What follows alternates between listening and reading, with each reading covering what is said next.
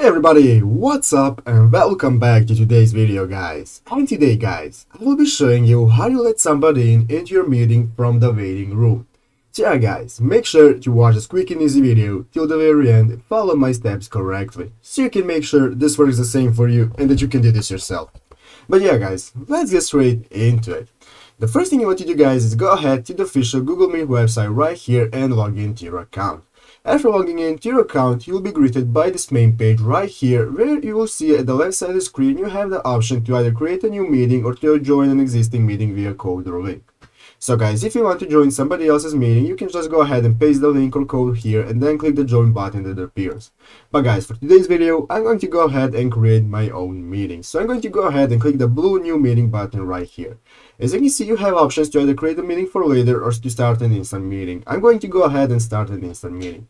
So guys, go ahead and start the instant meeting, and you will see guys, now this opens up this tab of our meeting. Here is our meeting, here are meeting options, and here is the screen that will show everything that our viewers will be able to see. Currently I'm not sharing my screen, that's why you can't see anything. But guys, if you look here, here appears the code that we can send to other people to be able to join our meeting.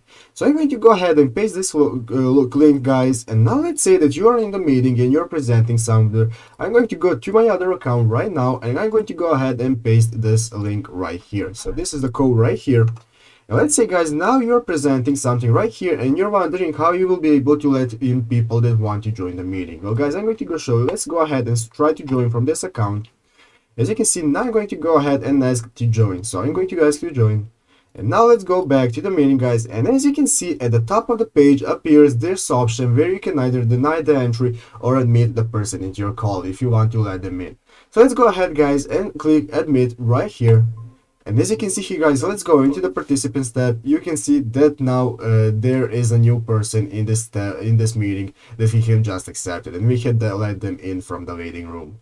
So yeah guys, basically that's how you do it. I hope this video was helpful. If it was, make sure to leave a like and subscribe to the channel. So yeah guys, thanks for watching, take care and bye.